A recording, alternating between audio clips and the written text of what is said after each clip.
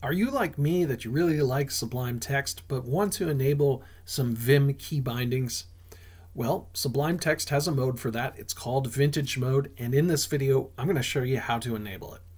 First though, if you like videos where I show you how to install and set up software, make sure to subscribe.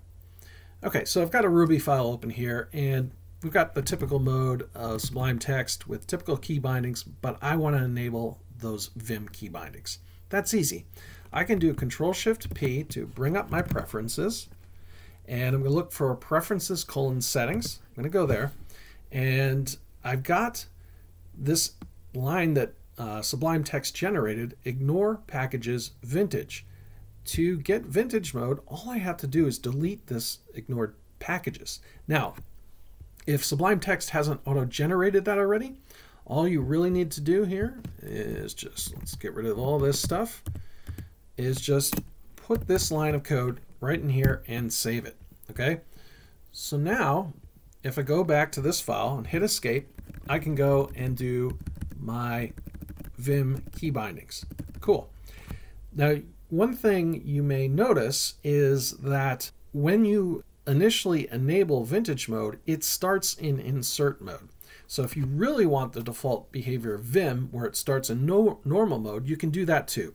So I'm going to bring back my command palette with Control-Shift-P, search for preferences. So preferences, I want preferences : settings.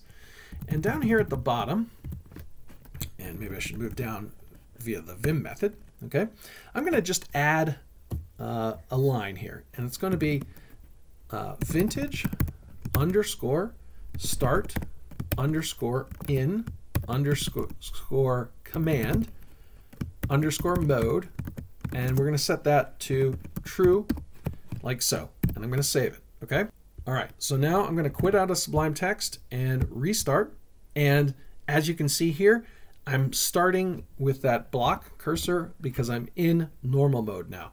Okay, so now I've got pretty much a very Vimy feel to my Sublime Text editor.